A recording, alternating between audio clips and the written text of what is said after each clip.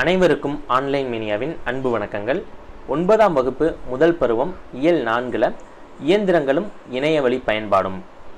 இயந்திரங்கள் அப்படின்னா நம்ம பார்க்க போகிற எல்லாமே என்னது அப்படின்னா மின்னணு இயந்திரங்கள். எளிய வடிவிலான மின்னணு இயந்திரத்துக்கு உதாரணம் என்னது அப்படின்னா, நம்ம பஸ்ஸில் வந்து கண்டக்டர் வந்து நமக்கு டிக்கெட் கொடுக்கறதுக்கு ஒரு மிஷின் யூஸ் பண்ணுவார். அதுக்கப்புறம் நம்ம ஹோட்டல்லாம் போனோம்னா நமக்கு அந்த உணவு கட்டண சீட்டு கொடுக்கறதுக்காக ஒரு மிஷின் வச்சுருப்பாங்க. எல்லாமே என்னதுன்னா எளிய வடிவிலான மின்னணு இயந்திரங்கள். ஏன்னா அதில் என்ன இருக்காதுன்னா இன்டர்நெட் ஃபெசிலிட்டி இருக்காது, அதாவது இணைய இணைப்பு இருக்காது. அது வந்து அந்த நிறுவனத்தின் தேவைக்காக மட்டுமே வடிவமைக்கப்பட்டது. உலகத்தில் முதல்ல மின்னஞ்சல் இமெயில் அப்படின்னு ஒரு விஷயம் வந்தபோது உலகமே சுருங்கிருச்சு அப்படின்னு சொல்லி மகிழ்ச்சி அடைஞ்சோம். அதனால் என்ன குறைஞ்சிச்சு அப்படின்னா கடித போக்குவரத்து குறைஞ்சிச்சு. அதுக்கப்புறம் எஸ்எம்எஸ் அப்படின்னு ஒரு விஷயம் வந்துச்சு. அதை என்ன சொல்கிறோம் தமிழில் குறுஞ்செய்தி அப்படின்னு சொல்கிறோம். அது வந்ததுக்கப்புறம் பார்த்தோம் அப்படின்னா இந்த டெலகிராம் அதாவது தந்தி அப்படின்றது தேவையில்லாமல் போயிடுச்சு. அடுத்து வந்து இப்போ வந்து நம்ம வீடியோ கால் யூஸ் பண்ணுறோம். அப்போ நம்ம இங்கேருந்தே என்ன பண்ணுறோம் அப்படின்னா அமெரிக்காவோ எங்கே இருக்கிறவங்களோடையோ வீடியோ கால் பேசுகிறோம். ஸோ அதனால் என்ன சொல்கிறாங்க அப்படின்னா நம்ம உலகமே உள்ளங்கைக்குள்ளே வந்துருச்சு அப்படின்னு சொல்கிறாங்க. இப்போ அறிவியல் முன்னேற்றத்தால் மனிதனோட பயண நேரம் குறைஞ்சிருக்கு. அறிவியல் கண்டுபிடிப்புகள் வந்து நமது நேரத்தை பல வகையிலையும் மிச்சப்படுத்துது. இப்போ அந்த அமெரிக்காவிலேருந்து இங்கே ஆண்டிப்பட்டியில் ஒரு கல்யாணம் நடக்குதுன்னா அங்கேருந்து அவங்க இங்கே வரணும்னு தேவையில்லை, வீடியோ கால் மூலமாகவே பார்த்துக்கிறாங்க. ஸோ அதனால் இது வந்து என்ன பண்ணுது அப்படின்னா நம்ம நேரத்தை பல வகையிலையும் மிச்சப்படுத்துது அப்படின்னு சொல்கிறாங்க. ஸோ இதில் இந்த மாதிரி நம்ம வாழ்க்கையில் பாதிப்பை ஏற்படுத்தக்கூடிய இயந்திரங்கள் என்னென்ன கண்டுபிடிக்கப்பட்டிருக்கு, அது எப்படி கண்டுபிடிக்கப்பட்டது, அதோட வரலாறு என்ன அப்படின்றத இந்த பாடத்தில் கொடுத்துருக்காங்க. இப்போ ஒளிப்படி இயந்திரம் அதாவது ஜெராக்ஸ் மிஷின், ஃபோட்டோ காப்பியர் தான் சொல்லணும். நம்ம அந்த கம்பெனியோட பேரான ஜெராக்ஸ்ன்றதான் யூஸ் பண்ணுறோம். எப்படி அந்த பேர் அதற்கு நிலை பெற்றுச்சு அப்படின்ற வரலாறு இங்கேயே கொடுத்துருக்காங்க.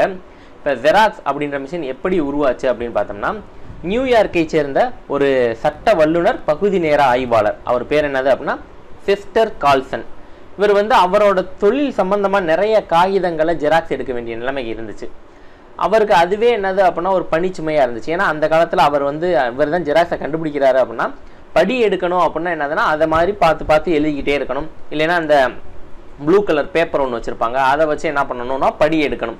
ஸோ அந்த மாதிரி வேலை வந்து என்ன இருந்துச்சுன்னா இவருக்கு ரொம்ப இருந்துச்சு. அதனால் இவர் வந்து என்ன பண்ணுறாரு அப்படின்னா நம்ம ஏதாவது ஒன்று கண்டுபிடிக்கணும் அப்படின்னு சொல்லி முயற்சி பண்ணுறாரு. இவர் கண்டுபிடிக்கிறதுக்கு எந்த இடத்த ஆய்வகமாக யூஸ் பண்ணிக்கிறாரு அப்படின்னா அவரோட சமையலறை தான் என்னது அவருக்கு ஆய்வகமாக பயன்படுத்திக்கிட்டாரு. முதல்ல 1938 உலகின் முதல் ஒளிப்படியை எடுத்தார். இந்த பார்த்துக்கோங்க. இந்த ஒளிப்படியை எடுக்கிறதுக்கு அவர் யூஸ் பண்ணது என்னது அப்படின்னா கந்தகம் தடவிய துத்தநாக தட்டை கொண்டு தான் அந்த முதல் ஒளிப்படியை எடுத்திருக்காரு. வருஷம் பார்த்துக்கோங்க 1938. தமிழில் முக்கியம் இல்லை, இதே கேள்வி வந்து நமக்கு ஃபிசிக்ஸில் கேட்கறதுக்கு வாய்ப்பு இருக்குது. ஸோ இது வந்து தமிழுக்கு தான் அப்படின்றதே கிடையாது, இந்த பாடமே ஃபிசிக்ஸுக்காக அப்படின்னு எடுத்துக்கோங்க. இப்போ இந்த பாடத்தில் முக்கியமான பாயிண்ட்ஸ் ஃபுல்லாமே இருக்குது. ஏன்னா அறிவியல் கண்டுபிடிப்புகள் அப்படின்னு நமக்கு என்ன இருக்குது அப்படின்னா ஃபிசிக்ஸில் ஒரு டாபிக் இருக்குது. அதனால் இதை அதில் கேட்கறதுக்கான வாய்ப்பு இருக்குது. அதனால் இதை நல்லா படிச்சுக்கோங்க. இப்போ முதல் ஒளிப்படி எடுக்கப்பட்ட ஆண்டு என்னது 1938. எதன் மூலமாக எடுக்கிறாரு அப்படின்னா கந்தகம் தடவிய துத்தநாக தட்டை கொண்டு எடுக்கிறாரு. கிரேக்க மொழியில் சீரோகிராஃபி அப்படின்னா என்னதுன்னா உலர் எழுத்து முறை அப்படின்னு சொல்லுவாங்க. அவரால் 1959 இந்த இயந்திரம் வந்து உலகிற்கு அறிமுகப்படுத்தப்பட்டது அப்படின்னு சொல்கிறாங்க. அவர் வைக்கல என்ன பேர் வைப்பாருன்னா ஜெராக்ஸ் அப்படின்னு வைக்கிறாரு. இப்போ நிறைய நிறுவனங்கள் என்ன பண்ணுறாங்க அப்படின்னா ஜெராக்ஸ் மிஷினை உருவாக்கிட்டாங்க, அதாவது ஃபோட்டோ காப்பியர் மிஷினை உருவாக்கிட்டாங்க.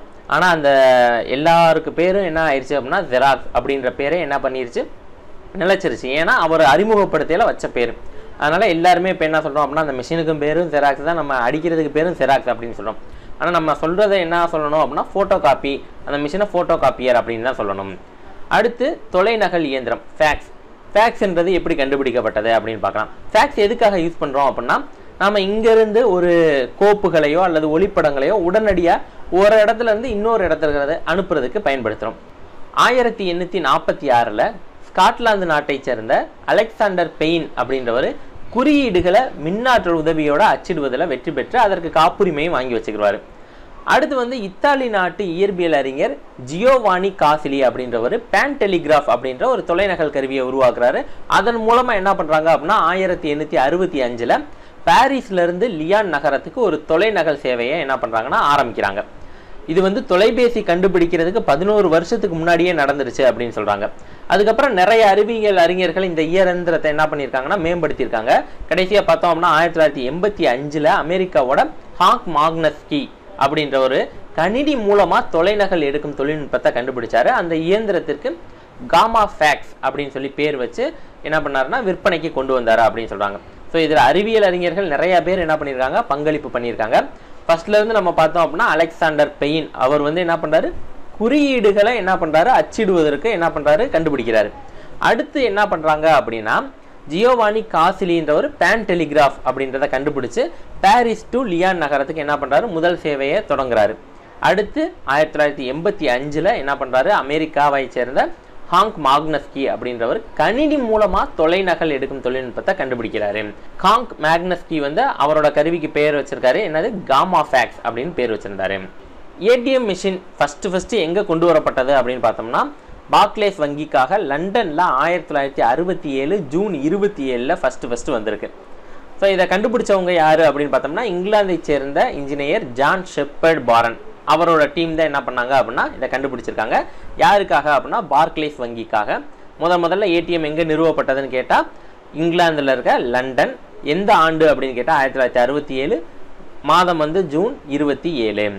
ஸோ இப்போ இந்த ஏடிஎம் மிஷின் பார்த்தோம் அப்படின்னா நம்ம யூஸ் பண்ணுற மாதிரி கார்டுலாம் கிடையாது. அப்போ வந்து என்னது அப்படின்னா காசோலை கொடுத்துருவாங்க. அந்த காசோலையை வச்சு என்ன பண்ணுவாங்கன்னா பணம் எடுப்பாங்க. அந்த காசோலையும் அந்த ஏடிஎம் மிஷின் என்ன பண்ணிடும் அப்படின்னு சொல்கிறாங்கன்னா உள்ளுக்கு வாங்கிக்கிறோம். அப்போ அந்த காசோலையை ஒரு முறை தான் என்ன பண்ணுற மாதிரி இருந்துச்சுன்னா பயன்படுத்துகிற மாதிரி இருந்துச்சு.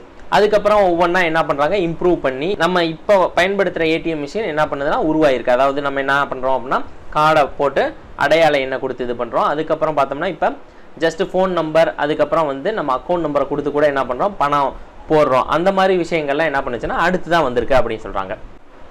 அடுத்து தெரிந்து தெளிவோம்.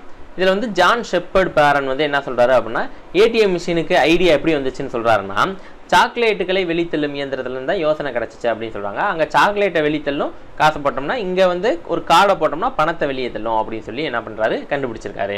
அடுத்து தெரிந்து தெளிவோம் அப்படின்னு சொல்லிட்டு கொடுத்துருக்காங்க. ஆட்ரியன் ஆஷ்ஃபீல்ட் அப்படின்றவர் 1962 கடவுச்சொல்லுடன் கூடிய அட்டைக்கு இங்கிலாந்தில் என்ன பண்ணுறாரு அப்படின்னா காப்புரிமை வாங்கியிருக்காரு. ஆரம்பத்தில் பார்த்தோம் அப்படின்னா பெட்ரோல் தருவதற்காக பயன்படுத்தவே இந்த காப்புரிமை தரப்பட்டுச்சு. அதுக்கப்புறம் பார்த்தோம்னா அனைத்து பயன்பாட்டுக்குமான காப்புரிமையாக மாற்றப்பட்டது அப்படின்னு சொல்கிறாங்க. ஸோ அப்போ கடவுச்சொல்லுடன் கூடிய அட்டைக்கு இங்கிலாந்தில் காப்புரிமை வாங்கினவர் யார் அப்படின்னா ஆட்ரியன் ஆஷ்ஃபீல்ட். எந்த வருஷம் அப்படின்னு பார்த்தோம்னா 1962. அடுத்து பார்த்தோம் அப்படின்னா அட்டை பயன்படுத்தும் இயந்திரம், அதாவது ஸ்வைப்பிங் மிஷின் அப்படின்னு பார்ப்போம். ஸோ இது ஃபுல்லாமே என்னதுன்னா நீங்கள் கடைகள்லாம் பார்த்துருப்பீங்க. இதுக்கு பேர் என்ன சொல்லுவாங்க அப்படின்னா பேமெண்ட் டெர்மினல் அல்லது பாயிண்ட் ஆஃப் சேல் டெர்மினல் அப்படின்னு சொல்லுவாங்க. பேமெண்ட் டெர்மினல்னா கட்டணம் செலுத்தும் கருவி அல்லது விற்பனை கருவி, பாயிண்ட் ஆஃப் சேல் டெர்மினல் அப்படின்னு சொல்லுவாங்க. ஸோ இந்த கருவியில் நம்ம அந்த கார்டோட அந்த காந்தப்பட்டையை உரசணும் அப்படின்னா நம்மளோட டீட்டெயிலாம் கம்ப்யூட்டருக்கு போயிடும். கம்ப்யூட்டர்லேருந்து பாஸ்வேர்டு கரெக்டாக கொடுத்தோம் அப்படின்னா அந்த பண பரிவர்த்தனை என்ன பண்ணிடும், வங்கி மூலமாக நடைபெற்று முடிஞ்சிடும். இப்போ பார்த்தோம் அப்படின்னா இந்த கார்டு ஃபுல்லாமே ஏடிஎம் கார்டு ஃபுல்லாமே என்ன பண்ணுறாங்க, சிப்பு வச்சு வருது. ஸோ அதை வந்து போன வருஷத்துக்குள்ளே மாற்றணும் அப்படின்னு சொல்லியிருந்தாங்க. ஏடிஎம் கார்டு எல்லாமே என்ன பண்ணாங்க, பேங்க்லேருந்து அவங்களே என்ன பண்ணாங்க, ரீப்ளேஸ் பண்ணி அனுப்புனாங்க ஒவ்வொருத்தவங்க வீட்டுக்கும். ஸோ அது பார்த்துருப்பீங்க, ஒரு சிப்பு மாதிரி இருக்கும். நம்மளோட ரேஷன் கார்டு ஸ்மார்ட் கார்டுலேயும் என்ன இருக்கும் அப்படின்னா அந்த சிப்பு வச்சு இருக்கும். ஸோ அதில் வந்து நம்மளோட டீட்டெயில் எல்லாமே இருக்கும், ஆதார் நம்பர், அதுக்கப்புறம் மொபைல் நம்பர், அட்ரஸ்ஸு, இது எல்லாமே சேர்த்து அந்த ரேஷன் கார்டை இப்போ என்ன மாற்றிட்டோம், ஸ்மார்ட் கார்டு, அதாவது திறன் அட்டையாக என்ன பண்ணிக்கிட்டு இருக்கோம்னா தமிழ்நாட்டில் பயன்படுத்திக்கிட்டு இருக்காங்க. ஸோ இது மூலமாக என்ன நடக்குது அப்படின்னா ரேஷன் கார்டு போய் நம்ம பொருளை வாங்கினோம்னா என்ன பொருளை வாங்குகிறோம், என்ன விலை எல்லாமே என்ன வரும், ஒரு மெசேஜாக வந்துடுது அப்படின்னு சொல்கிறாங்க. அடுத்து ஆளறி சோதனை கருவி, அதாவது பயோமெட்ரிக் டிவைஸ். இதில் என்ன பண்ணுவோம் அப்படின்னா நம்ம மனிதனோட கைரேகை, முகம், விழித்திரை இதில் ஏதாவது ஒன்றையோ அல்லது எல்லாத்தையுமே அடையாளமாக பதிவு செஞ்சுக்கிறோம். இந்த பதிவு செஞ்ச அடையாளம் மூலமாக மறுபடியும் அந்த ஆளை கண்டுபிடிக்கிறதுக்கு பயன்படும். இப்போ நம்ம ஆதார் அடையாள அட்டைக்கு என்னென்ன கொடுத்தோம், நம்மளோட ஃபோட்டோ, அதுக்கப்புறம் விழித்திரை, அதுக்கப்புறம் 2 கையிலையும் 10 விரல் ரேகை என்ன பண்ணியிருக்கோம், கொடுத்துருக்கோம். ஸோ அப்போ இது மூலமாக என்ன பண்ணுவோம் அப்படின்னா நம்ம யார் அப்படின்றத கண்டுபிடிக்கும். ஸோ இது வந்து எதுக்காக யூஸ் பண்ணுறாங்க அப்படின்னா வருகை பதிவுக்காகவும் வெளியேறுகை பதிவுக்காகவும் பயன்படுத்துகிறாங்க. சமீபத்தில் கூட தமிழக அரசு வந்து என்ன சொன்னாங்க அப்படின்னா ஸ்கூலில் ஃபுல்லாக டீச்சர்ஸுக்கு என்ன பண்ணாங்க, இந்த வருகை பதிவுக்கு பயோமெட்ரிக் டிவைஸை பொருத்தணும் அப்படின்னு சொல்லி பொருத்தியிருக்காங்க. அடுத்து பார்த்தோம் அப்படின்னா இணைய வணிகம். இங்கிலாந்தை சேர்ந்த மைக்கேல் ஆல்ட்ரிச் 1979 என்ன பண்ணுறாரு அப்படின்னா இணைய வணிகத்தை கண்டுபிடிக்கிறாரு. இது வந்து இணைய உலகின் மற்றொரு பாய்ச்சல் அப்படின்னே சொல்லலாம். ஏன்னா 1989 பார்த்தோம் அப்படின்னா அமெரிக்காவில் இணையவழி மளிகை கடையை தொடங்குறாங்க. 1991 இணையம் வந்து பொதுமக்களோட பயன்பாட்டுக்கு வருது அப்படின்னு சொல்கிறாங்க. இப்போ இணையம் அப்படின்னு பார்த்துக்கிட்டோம் அப்படின்னா அதில் வந்து எல்லா பொருட்களுமே என்ன பண்ணுறாங்க, விற்கிறாங்க. 1990 டிம் பெர்னர்ஸ் லீ அவர் தான் என்ன பண்ணுறாரு அப்படின்னா www சர்வரை உருவாக்குறாரு. வையக விரிவு வலை வழங்கிய என்ன பண்றாருன்னா உருவாக்குறாரு. இவரோட புகழ்பெற்ற வாசகம் ஒன்று கொடுத்துருக்காங்க. இணையத்தில் இது இல்லை எனில் உலகத்தில் அது நடைபெறவே இல்லை. அதாவது நெட்ல ஒரு விஷயம் இல்லைன்னா அது இந்த உலகத்தில் நடக்கவே இல்லை அப்படின்னு சொல்லி என்ன பண்றாரு சொல்றாரு. இது யாரோட ஃபேமஸான டயலாக் அப்படின்னா லீ, அதாவது டிம் பெர்னர்ஸ் லீ. அவர் தான் என்ன பண்றாரு வையக விரிவு வலை வழங்கிய உருவாக்கியிருக்காரு. அடுத்து ஐஆர்சிடிசி பற்றி கொடுத்துருக்காங்க. ஐஆர்சிடிசி எதுக்கு யூஸ் பண்ணுறோம் அப்படின்னா நம்ம பயணச்சீட்டு புக் பண்ணுறதுக்கு அல்லது சுற்றுலா செய்கிறதுக்கு என்ன பண்ணலாம் புக் பண்ணிக்கலாம் அப்படின்றதுக்காக யூஸ் பண்ணுறோம். இதில் வந்து நம்ம பணம் செலுத்தி என்ன பண்ணலாம் புக் பண்ணிக்கலாம். புக் பண்ணிட்டோம்னா நமக்கு மெசேஜ் ஃபோனுக்கும் வந்துடும், அதே மாதிரி மெயிலுக்கும் வந்துடும். ஸோ அதை மட்டும் நம்ம காமிச்சு நம்ம அடையாள அட்டையை காமிச்சோம்னாலே என்ன போதும், நம்ம பயணம் செய்கிறதுக்கு வேறு எதுவுமே தேவையில்லை. ஸோ இந்த இதை கேன்சல் பண்ணனால என்ன பண்ணிக்கலாம், கேன்சல் பண்ணிக்கலாம். அடுத்து வந்து ஒரு முக்கியமான டேட்டா மட்டும் கொடுத்துருக்காங்க. ஐஆர்சிடிசி வந்து இதை நெட் வழியாக புக் பண்ணுறதை 2002 அறிமுகப்படுத்தின போது சராசரியாக ஒரு நாளைக்கு 29 டிக்கெட் தான் புக் ஆகிருக்கு. ஆனால் 13 வருஷம் கழிச்சு 2015 ஏப்ரல் 1 அன்னைக்கு லட்சக்கணக்கான டிக்கெட் என்னவாயிருக்கு அப்படின்னா புக் ஆகிருக்கு. இப்போ பார்த்தோம் அப்படின்னா ஒரு நிமிடத்திற்கு 1500 டிக்கெட் புக் பண்ணுற வகையில் 3 லட்சம் பயனர்கள் ஒரே நேரத்தில் பயன்படுத்துகிற அளவுக்கு என்ன பண்ணியிருக்காங்க அப்படின்னா இதை மேம்படுத்தியிருக்காங்க. அடுத்து இணைய பயன்பாடு அப்படின்னு பார்த்தோம்னா இப்போ நம்ம ஏற்கனவே சொல்லிட்டோம், எல்லா புக்கிங்குமே அதாவது பேருந்துக்கு புக் பண்ணிக்கலாம், விமானத்துக்கு முன்பதிவு பண்ணிக்கலாம், தங்கும் விடுதிகளை என்ன பண்ணிக்கலாம் முன்பதிவு பண்ணிக்கலாம். அதே மாதிரி அரசுக்கு செலுத்த வேண்டிய வரிகள் எல்லாமே சொத்து வரி, தண்ணீர் வரி, இந்த மாதிரி வரிகளை செலுத்திக்கலாம். அதுக்கப்புறம் வந்து அவங்களோட ஃபார்ம், அரசாங்கம் கொடுக்கக்கூடிய ஃபார்மை என்ன பண்ணிக்கலாம்னா டவுன்லோட் பண்ணி அதையும் இணையம் மூலமாகவே என்ன பண்ணலாம்னா விண்ணப்பிக்கலாம். இப்போ பிறப்பு சான்றிதழ், வருமான வரி சான்றிதழ், ஜாதி சான்றிதழ் இது எல்லாமே என்ன பண்ணுது இணையம் வழியாகவே நமக்கு கிடைக்குது. அதுக்கு நம்ம என்ன பண்ணுவோம், இ சேவை மையம் அதாவது மின்னணு சேவை மையங்களில் போய் என்ன பண்ணுறோம் இதெல்லாம் நம்ம வாங்கிக்கலாம். ஸோ அதே மாதிரி மத்திய அரசு என்ன பண்ணுறாங்க அப்படின்னா கல்வி உதவித்தொகையை வழங்குறதுக்கு பல போட்டித் தேர்வுகள் நடத்துகிறாங்க. இப்போ 10வது படிக்கிறவங்களுக்கு வந்து NTSC அப்படின்னு சொல்லுவாங்க, அதாவது நேஷனல் டேலண்ட் சர்ச் எக்ஸாமினேஷன், தேசிய திறனாய்வு தேர்வு. அடுத்து 8வது படிக்கிறவங்களுக்கு NMMS அப்படின்னு சொல்லுவாங்க, அதாவது national means come merit scholarship scheme அப்படின்னு சொல்லுவாங்க, தேசிய திறனாய்வு மற்றும் கல்வி உதவித்தொகை தேர்வு. அதுக்கப்புறம் கிராமப்புற பள்ளிகளில் படிக்கும் 9ஆம் வகுப்பு மாணவர்களுக்கு வந்து ட்ரஸ்ட் அப்படின்னு சொல்லி தமிழ்நாடு கவர்மெண்ட் நடத்தும். என்னது அப்படின்னா Tamil Nadu rural students talent search examination அப்படின்னு சொல்லிட்டு ஊரக திறனாய்வு தேர்வு நடத்தும். இதெல்லாம் என்ன பண்ணுறாங்க அப்படின்னா இதில் கலந்து கொள்ளணும் அப்படின்னா படிக்கும் பள்ளிகள்லேயே என்ன பண்ணலாம் அப்படின்னா இணையத்தின் வழியாக விண்ணப்பிக்கலாம். அதே மாதிரி பள்ளி கல்வியை முடிச்சுட்டு மாணவர்கள் வந்து கல்லூரிகளுக்கு விண்ணப்பிக்கிறது, அதுக்கப்புறம் போட்டித் தேர்வுகள் நம்ம TNPSC அப்ளை பண்ணுறது எல்லாமே என்ன பண்ணிக்கிட்டு இருக்கோம் அப்படின்னா நெட்டு மூலமாகவே பண்ணிக்கிட்டு இருக்கோம். நீரின்றி அமையாது உலகம், இது யார் சொல்கிறது, திருவள்ளுவர் சொல்கிறது. இப்போ வந்து என்ன சொல்கிறாங்க அப்படின்னா இயந்திரங்களும் கணினிகளும் இல்லைன்னா இனி உலகமே இயங்காது அப்படின்னு சொல்லி முடிச்சிருக்காங்க.